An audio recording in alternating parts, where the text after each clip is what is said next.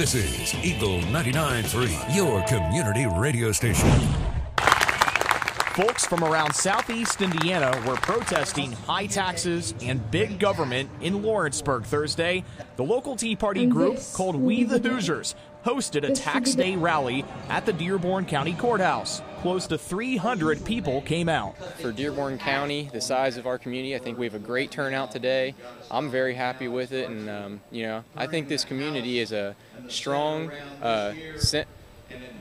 very conservative community that we know what's going on in Washington is wrong.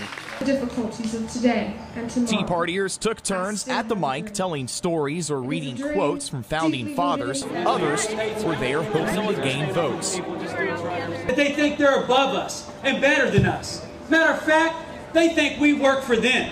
And I say no, they work for us. Travis Hankins is running in the Republican primary for Indiana 9th District Congressman. He says the views of Tea Partiers best reflect his stance on the issues. This is my first time running for office, but I can't do anymore. I can't just sit on the sidelines and let us go on. And that's why I've decided to get in this race, run for Congress to lead the people back to freedom and liberty. Meanwhile, rally organizer Andrew Lowmiller says We the Hoosiers has seen growing interest and membership since the Tea Party movement began about a year ago. It's excellent to be convicted to a cause and see that other people feel the same way. Whether they were here or not, I would still be here, I can tell you that much. But it makes me feel great. It gives me hope for the country, and it makes me think that maybe we'll get this thing turned around. For Eagle 99.3, I'm Mike Perleberg.